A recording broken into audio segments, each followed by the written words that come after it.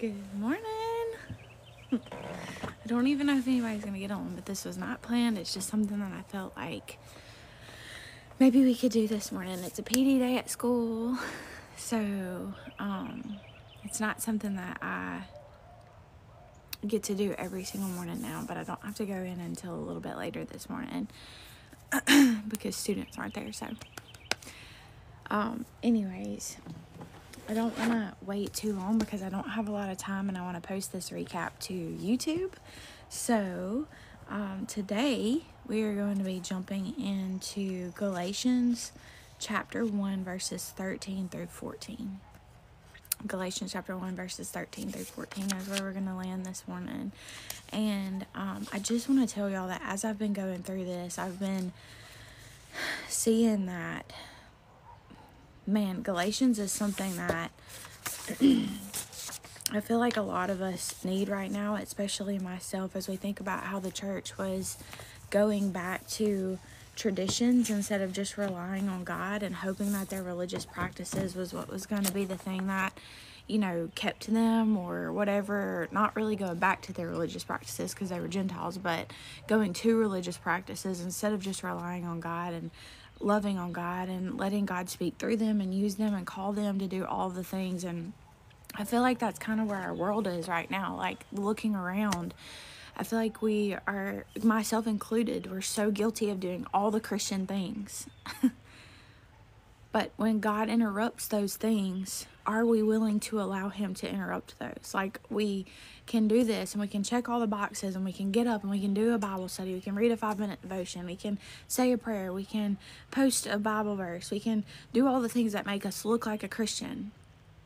But are we actually letting God interrupt our plan so that he can call us to what he's called us to today? And that has been convicting my heart so heavily over this past few weeks, like reading through this. And so past 2 weeks reading through this. And so that's what we're going to talk about a little bit this morning. But Galatians 1 verses 13 and 14 are what we're going to look at today. And it says, "For you have heard of my former way of life in Judaism, how I used to persecute the church of God beyond measure and tried to destroy it." This is Paul, by the way.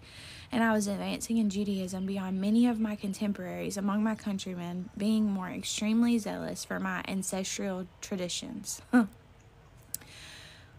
Gosh, like, so much to unpack in 2 verses. First of all, we're talking about Paul, and Paul is writing to the church of Galatia, and Paul had just left there and spoken the gospel over them, and many had said that they were saved, and they got converted, and they started believing in Jesus, and then he left, and it's like a short time that he's writing this to them, and these false teachers have come in and been like, no, you have to be circumcised, you have to do all these things to be in the Jewish cool club, basically, is what they were saying. Like, you have to follow all of the laws.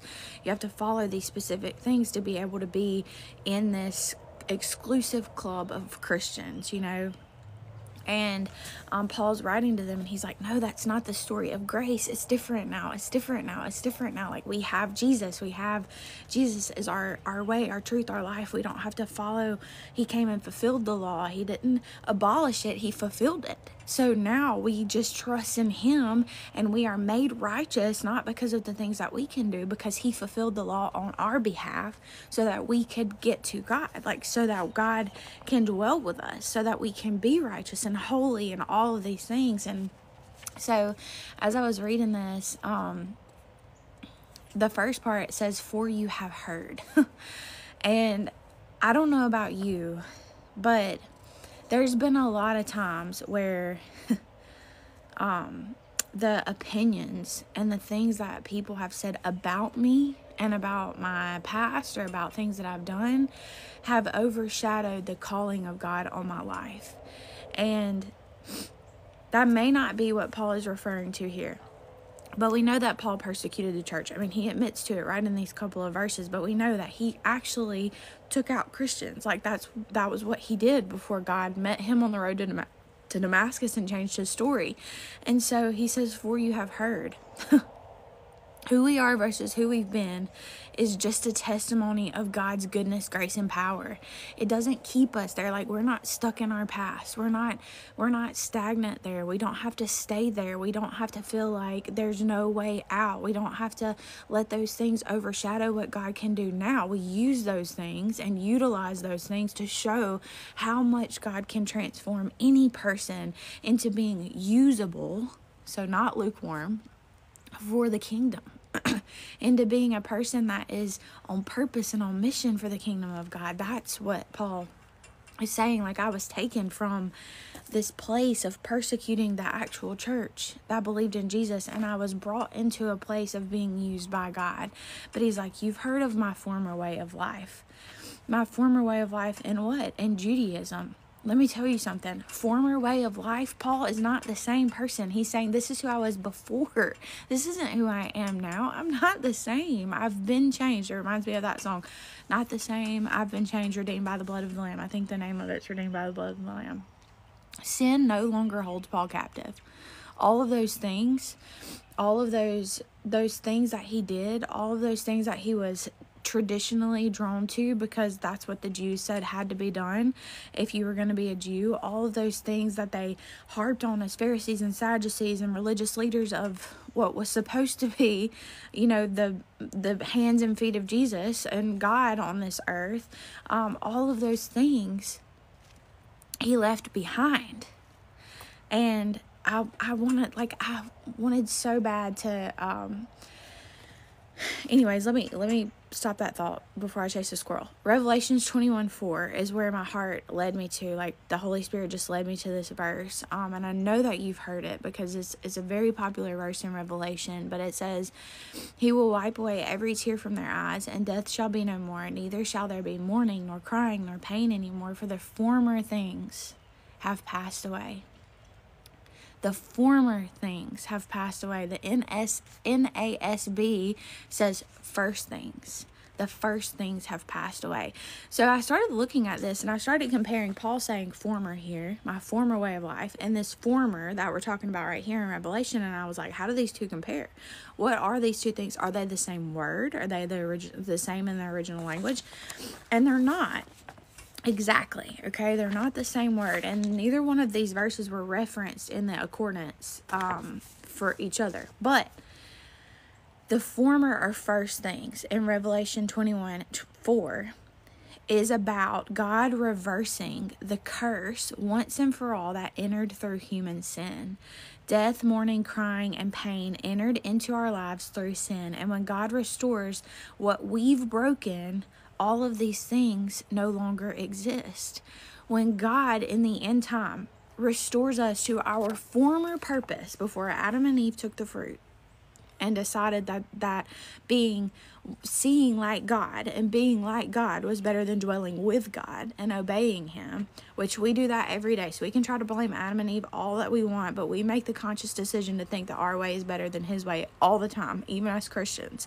So we really can't point a finger without pointing back at our own selves. But when God in the end time restores and wipes away all of those former things, what he's doing is he's wiping away the first things. He's wiping away the first things that separated us from the love of God in the beginning. He's wiping away sin. He's taking away all of the things that cause these other things in this scripture, which is there's going to be death no more, because death is a repercussion of sin. There's going to be no more mourning, no more crying, no more pain, for the former things have passed away. And I have heard a preacher say this before, and I will never forget it as long as I live, but I am ready for that day, because I have some former things. Even yesterday, I have some former things. I have former things in my life that I don't want to be dug up, that I don't want to be, brought back to attention. I have former things in my life, even yesterday, former things that I'm embarrassed of and ashamed of, and I don't want to harp on it. I don't want that to be a part of my story, but it is. And so what Paul is saying here is I left my former way of life. So he's not talking about just sin in general. He's talking about specifically in Judaism. But I think that those two can connect here too, because Paul is still, he persecuted the church. He's not, bragging about what he used to do. What he's saying is, I left that behind because I sought something better, because there was something else out there, Jesus, that was more fulfilling. That was the ultimate fulfillment. That was all that I need. That had called me into a life that was greater than all of these principles that I could have, kept going in Judaism to, be a leader in the church and be like what all of the people thought was the pinnacle of success. And then this next part says, how I used to persecute the church of God beyond measure and tried to destroy it. It's crazy how destroying the church God established through Jesus was a part of Paul practicing the Jewish religion. Does that not blow anybody else's mind? Like, it's so crazy to me that literally a part of the Jewish tradition, so practicing Jewish religion, which is what Judaism means, was literally persecuting the very church that Jesus came and established through his apostles, that Jesus came and established through his death and resurrection, his life, death, and resurrection. Jesus came and established that, and literally the chosen people, and I know that there's so many depths to why that was happening, and there's so much that you have to unpack there to understand that this is all a part of God's plan. He is sovereign over all of this. This isn't a trick by the Jewish people. They're not, tricking God, or they're not going against what he is sovereign over. It's nothing like that. There's so much to unpack there. So I don't want you to think that they're playing God or that they're whatever. But we don't really have time for that, because that would, I think, take about 2 hours to unpack altogether. But he says, how I used to persecute the church of God beyond measure and tried to destroy it. Let me tell you something. No weapon will prosper against God's purpose. And God is continually meeting people where they are, even now, even still. God is not unavailable to reach people right now, today. And he does it through us, through the people who are willing to leave behind the former way of life and the opinions of others that they cast over us, and to follow God's call on our life, and to stop saying like, maybe I don't need to do that because somebody's going to judge me. Or maybe if I start posting Christian content, or if I start, posting a Bible verse, if I start trying to share Jesus with somebody's going to come at me and be like, do you really think you're equipped for that? First of all, the only thing that equips you is the Holy Spirit that is within you once you receive salvation. You don't need a theology degree. I don't have one. Certainly, you don't need to be some guru in the Bible. You need to follow God. You need to know when his Holy Spirit is speaking to you, because you read his word and you know his voice. And you just need to say yes to the callings that he places on your life. The big things, the small things, the in the moment things, the in the second things. We say yes, and that's how God uses us to be the hands and feet of his kingdom. So verse 14 says, and I was advancing in Judaism beyond many of my contemporaries among my countrymen. He was advancing in this. Like, he was persecuting the church. He was taking out these people who were following Jesus, and he was persecuting them. What? Like, that's insane. And it was advancing him. Y'all, I can tell you, I have seen success this side of heaven. I have been in a place where I would have been considered successful by the world. Like, by the world's standards, that is success. Not like millionaire success. I'm just saying, like a title or a position or something like that. I have seen that.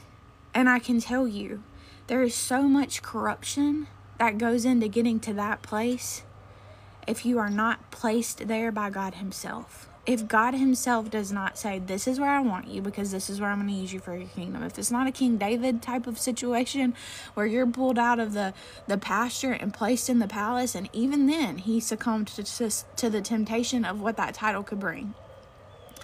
If it's not a situation like that, I'm telling you, chasing after worldly success and positions and titles and money and all the things that this world likes to say is the pinnacle of what we should be reaching for, it will leave you so empty, so lonely, so dry. It will leave you absolutely malnourished in your faith, because there is so much corruption on the way to the top.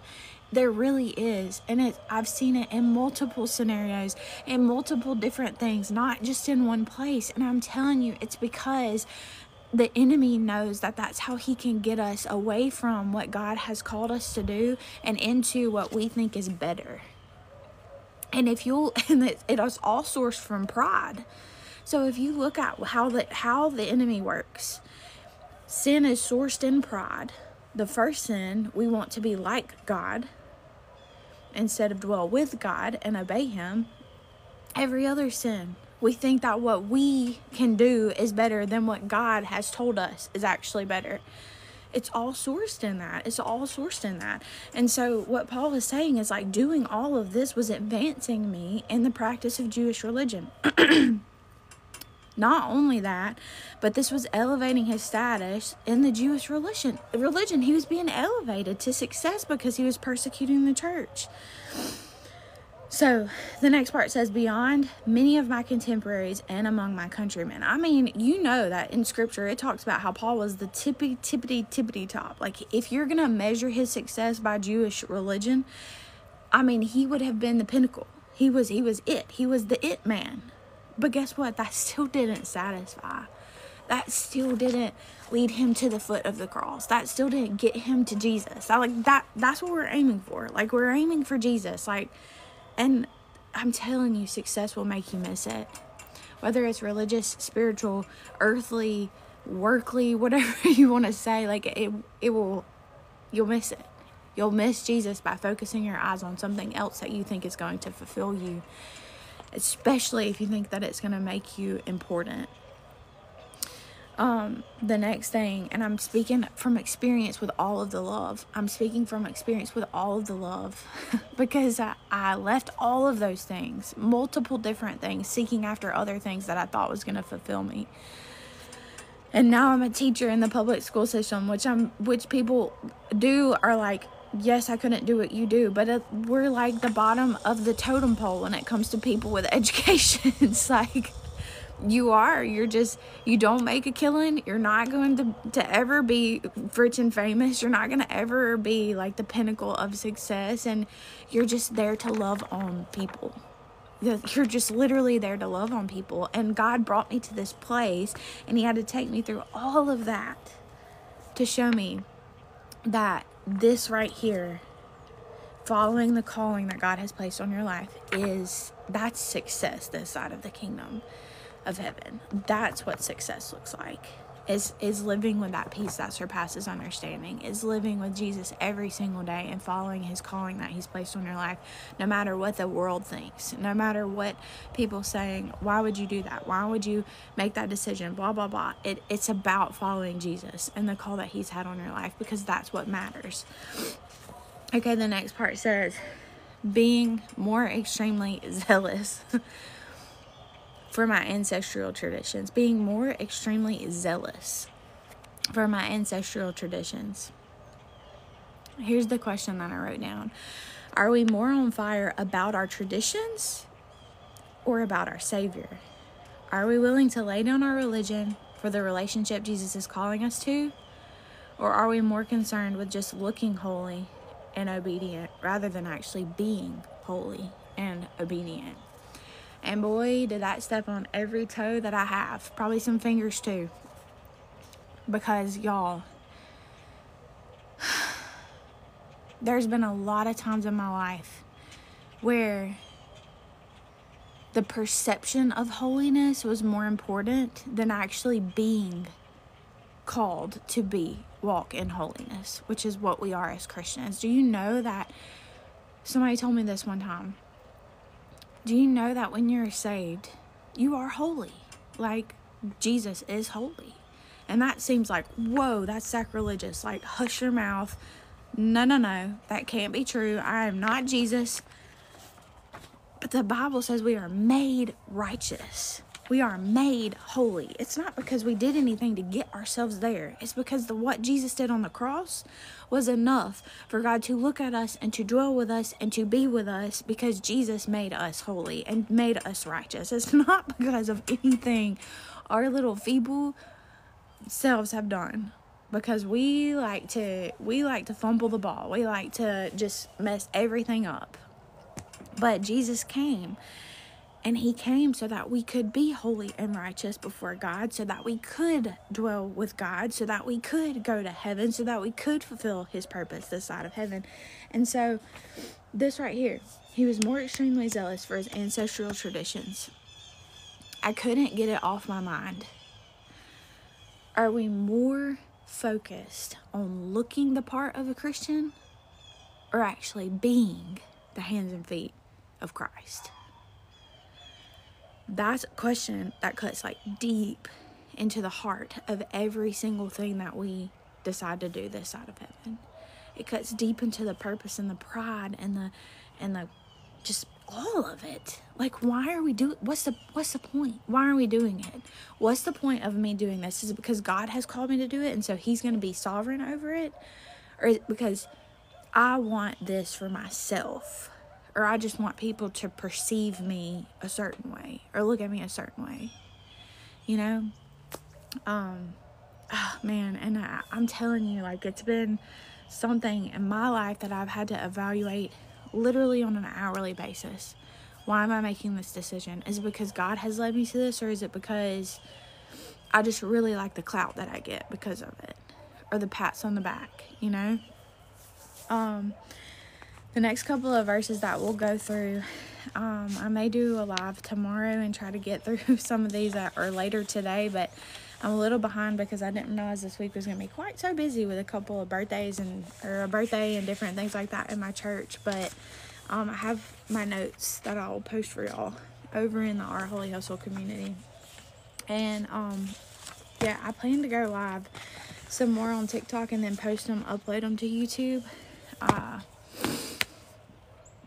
And I also wanted to throw this out there.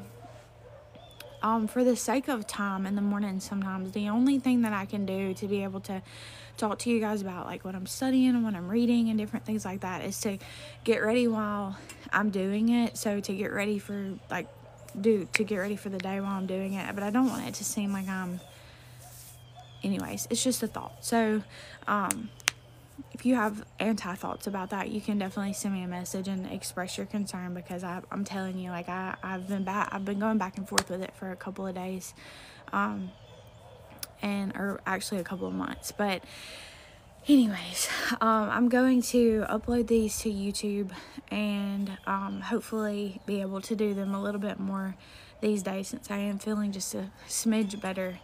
But where will the notes be posted? They'll be posted in Patreon, the Our Holy Hustle community. I'll upload the YouTube video and then I'll post them there.